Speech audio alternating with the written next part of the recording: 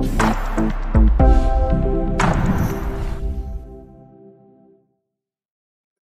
back again with another video, and in today's video we have a Toshiba laptop.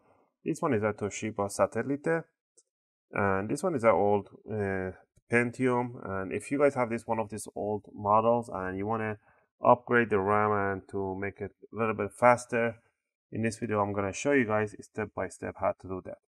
So you can do it easily, and there's nothing that you can damage in this process. It's really hard to damage something.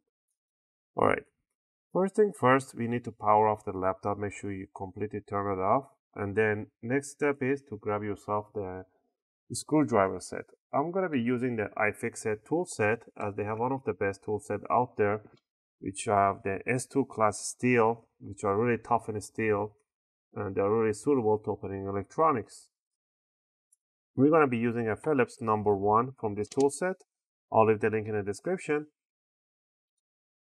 And next step, it should be pretty forward easy. We're gonna remove the battery by removing this remove this clip to the left one. It says to the unlock position, and slide the other one and hold it, and put your fingernail in the middle and slide up the battery. Put it to one side. Next, you might have these stickers, warranty stickers, old ones. You can rip them apart because there's a tiny screw right there and a screw right over here. So we're going to loosen up these two screws. Okay, once you loosen up the screws, you want to put your fingernail right in here. If your fingers are really weak, use a flat screwdriver. In this case, I'm going to use a flat screwdriver. Let's take a bit from here, and you want to stick it right there, and then you want to lift it up really hard, and you're going to hear all this cranking. So lift it up and let it crank, and it should come out. Pretty much you have to pull it up pretty hard. Alright, so this is the service cover from the bottom. Now once we are in here, and the RAMs is going to be visible. This one is already being upgraded, so let's go ahead and let me remove this quickly. Let's say yours might be just like this. You have one RAM installed and you have as additional RAM DIMM available right there. And to remove the RAMs are really easy. All you have to do is to pull these two triggers which are holding the RAM apart. So pull it there and pull them apart, and the RAM should come out in 45-degree angle. And then all you need to do is to grab it in 45-degree angle and bring it out in the same direction. Do not yank it up to the ceiling or anything. Make sure it slide out in the same direction. These are 2 gig DDR3 RAMs. You can grab change them to 2 4 gigs, so you have in total 8 gigs.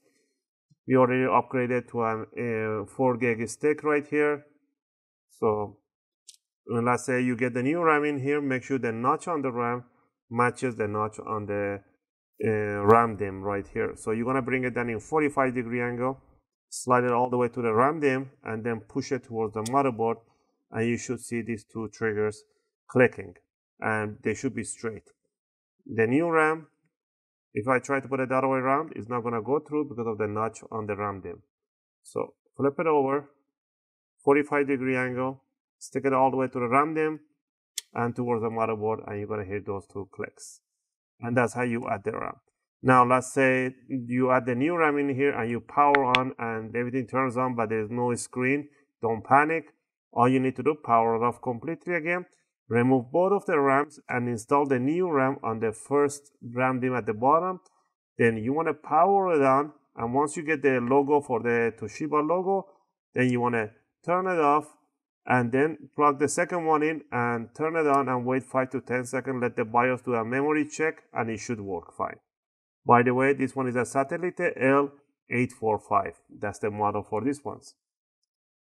Once you have the RAM installed and everything is working, grab the bottom cover and make sure you put this side down first, the side that goes towards the label, and then put your finger right in the middle on the corner here, and then bring down, don't let it go down this one, so you want to curve it down on this side and put this one back in, and then you want to snap down the sides, and last thing would be to tighten up the screws.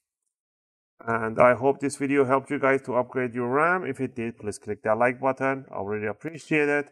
and think about subscribing. It will be a great support for my channel. Thanks for watching, guys, and I'll see you guys in my next video.